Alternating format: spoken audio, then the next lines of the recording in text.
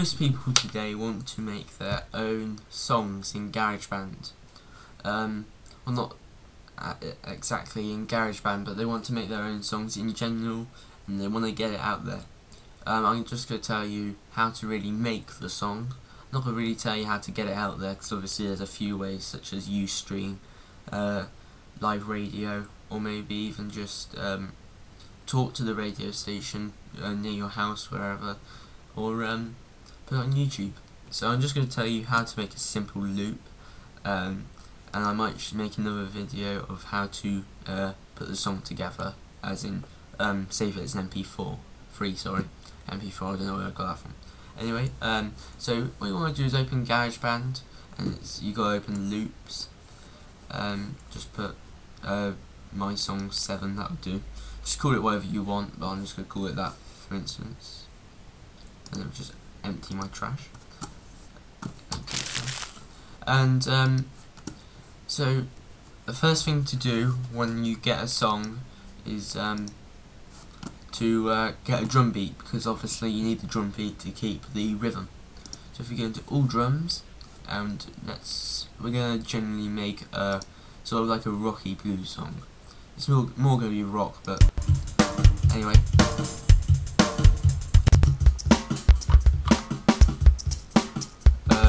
It's totally off your preference. I quite like that one. So we drag that literally into the thing, and it makes a track for us. Press spacebar to basically listen to it. And press commanding U just to get rid of that horrible ticking noise. I don't know whether you could hear it, but it makes a horrible ticking noise, which is the beat thing. Once you've got a drum kit, put perhaps another couple of beats in, the same sort of genre though, so that'll do. And let's put another one. That'll do. So altogether it's going to sound, well, I'll start it from here, and altogether it's going to sound like this.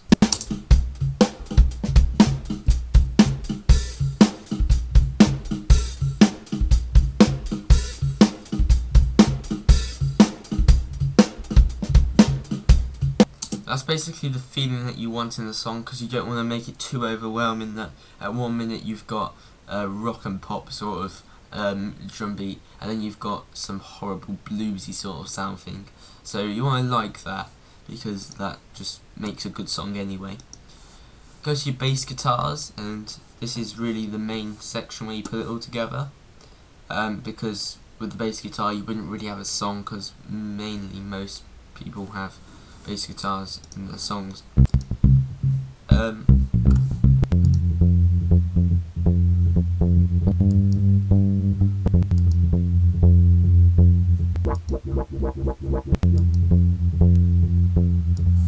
don't know really what that's supposed to be, but we'll choose that.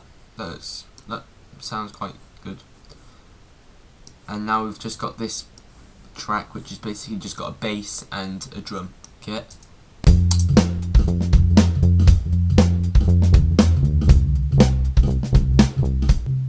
Now that sounds quite good anyway, but how can we make it better? Well, let's just add a guitar. Guitars can add quite a bit of a punch into a song. Most rock songs have an electric guitar.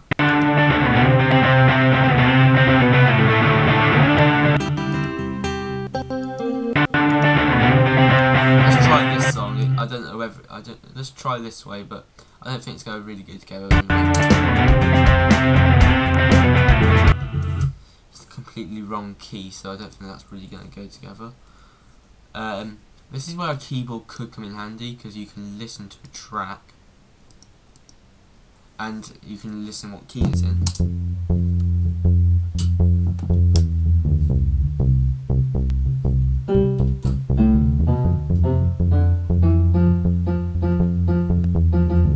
Okay, it starts on an F, so it starts on an F. So let's try and find a song which starts on an F. I don't know whether we will be able to. I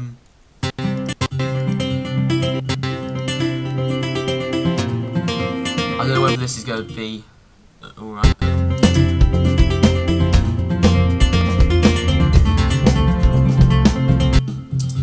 that's alright, you get the whole picture. Obviously I'm not going to spend absolute years trying to produce a little song. And let's say this is our song, which is going to sound extremely bad. It sounds alright, but at the end we don't want it just to cut. So what we want to do is add some sort of fade. Go to track and press fade out, and you've got this nice tab at the bottom, and it fades it out for you. So let's go to where it starts to fade out, and it will start to fade out for about now. There you go, and you can change that obviously by dragging these little cursors. So anyway, thank you for watching. My next video is probably going to be how to export it, but anyway, so see you in the next video. Remember to rate, comment and subscribe. See you later.